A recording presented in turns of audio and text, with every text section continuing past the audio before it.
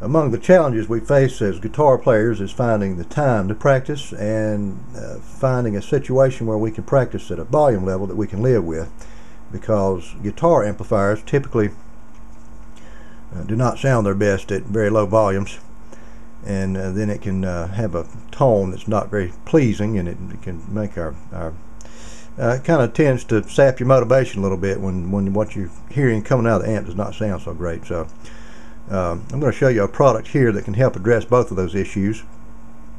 This is the Toneport UX2 from Line 6. This product is available for a couple of $100 from outlets like Musician's Friend or your local guitar center, and certainly there are others if you want to look into that.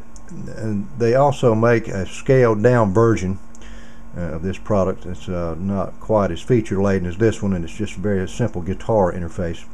And what these products allow you to do is plug your guitar into your computer, and then if you have a decent set of computer speakers, then you can actually play your guitar through your computer.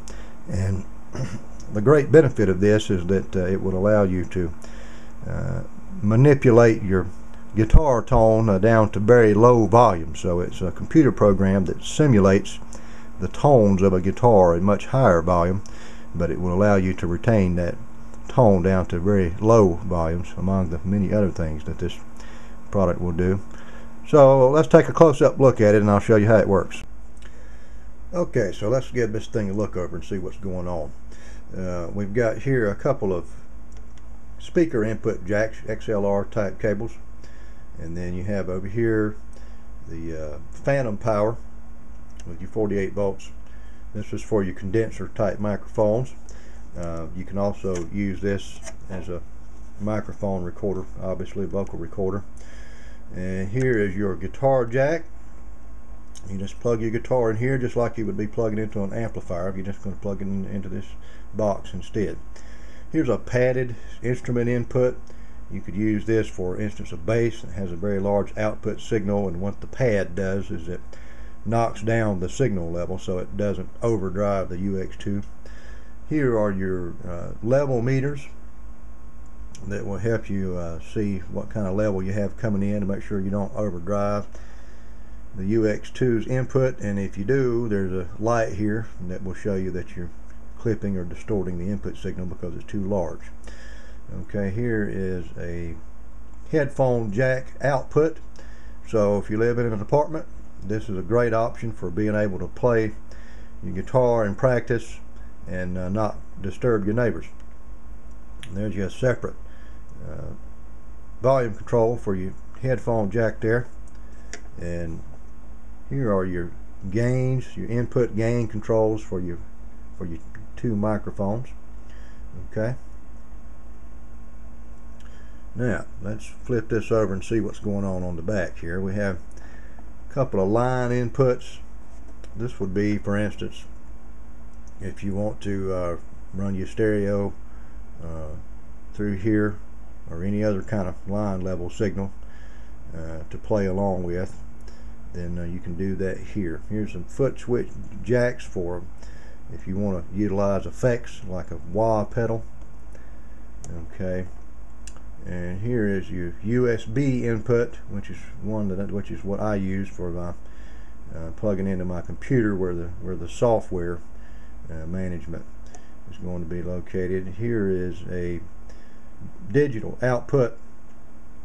This would be, for instance, certain type of recording devices like a digital audio tape might have this type of input jack, so you have that available for separate recording if you need that. And then here's your stereo monitor in, and this would be, again, if you want to run your signal, if you want to like play along with a signal out of your stereo, then you could run that into this jack right here, and it's going to turn it around and push it back out these analog out jacks.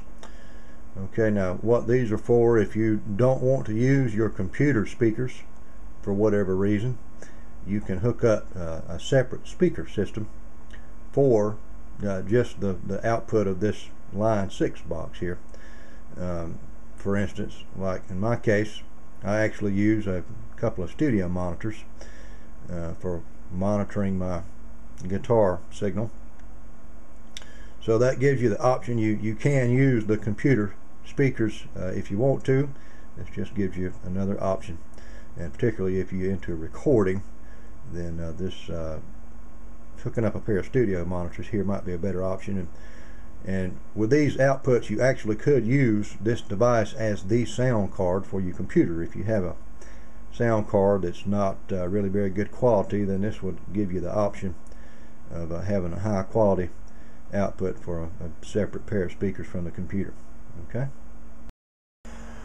One of the things that I really appreciate about this device is that it will allow somebody who's new to guitar to experiment with some different kinds of amps and tones to see what you really like before you think about going and spending some big money on an amplifier. Now, of course, this is not going to give you a perfect simulation of a real amplifier, but it's going to give you some kind of general idea of what some different kind of the historic kind of amps sound like. Now, I'm not going to be able to go over every feature of this thing because it has a bunch of them, but I'm going to go over some of the basics with you. So I've called up here on the top of the screen, there's a button up here labeled Tone. I'm not sure if you can see that clearly, but this allows you a drop down menu that will allow you a bunch of different preset built-in amp simulators.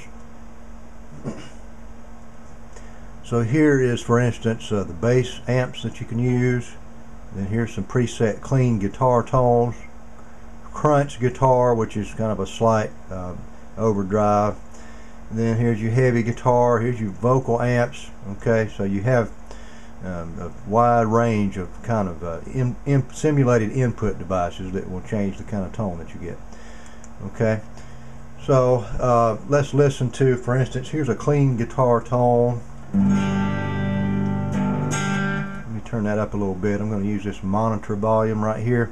You just put your mouse over this and then just push the mouse up, and that actually turns the knob, and then it will raise the volume. Okay. So as you can see, this has your drive, bass, middle, and treble controls, just like it's made to simulate the front panel of an amplifier. And these amp simulations are based on some of the historically very popular amps. And then you have the option down here. You can actually change the amp that you're using. They have a number of amps that Line 6 has created, and then you have some simulations of your historic amps, like some of your historic Fender and Marshall amps that were very popular.